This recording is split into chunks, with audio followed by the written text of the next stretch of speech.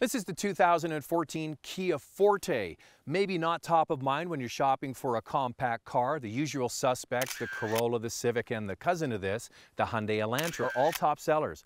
Well, Kia is out to change all of that with this new 2014 model. Now, about a year ago, we were right here in Arizona test driving the Kia Rio sedan. And their attitude with equipment on that car was to get you into a base model if that's all you could afford, or have all the luxury features you could ever want in a subcompact sedan if the price permitted. Well, they're doing the exact same thing with this Forte. Base model is nicely equipped, but you can go all the way to the top and get the car we have here with heated and cooled front seats, heated back seats, heated steering wheel, of course navigation with a backup camera, the side mirrors even fold in when you're parking. So a lot of features you typically don't find in a compact car. So this is a new attitude for Kia with the Forte, and it's out to take on all the competition.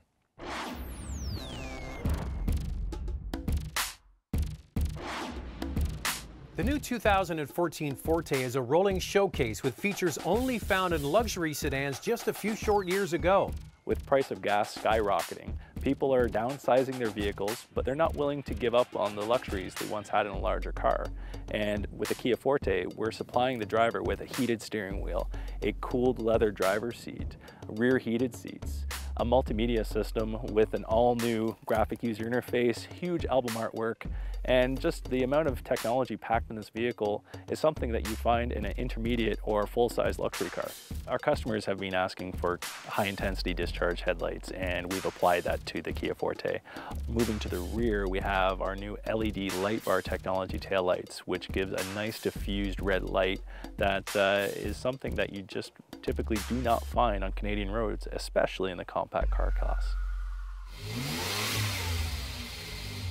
In this car, you also got the available Flex Steer. You can set the weight of the steering from normal to comfort to sport. All that does is change the feeling of the steering, but it doesn't affect any activity with the steering. And I have to say that I've been a big complainer about the Korean manufacturers with their electric power steering. This one feels pretty good, but that might also be because we have the larger 17-inch wheels on this car. Now, get to the motors. The 148 horsepower, 1.8 liter engine from the previous car is being carried over. That's the base motor. You get that on the base trim level. Then you go to the middle and upper trim level on this Kia Forte, and you get the new 2-liter version of that engine. They bored it out 2 liters and they slopped on top of it direct injection, and that gives you more direct power, better efficiency, and it just makes it a better overall driving machine. So that takes the engine from 148 horsepower to 173.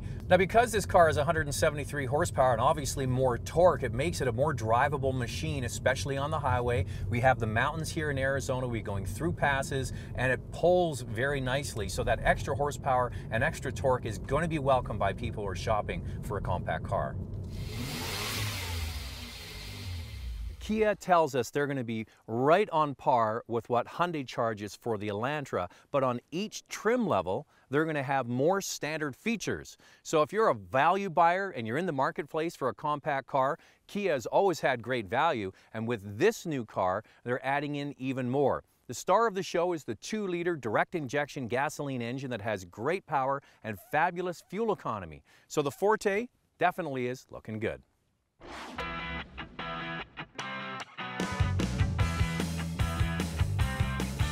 Looking for a small car? See all the reviews of the latest models at drivingtelevision.com.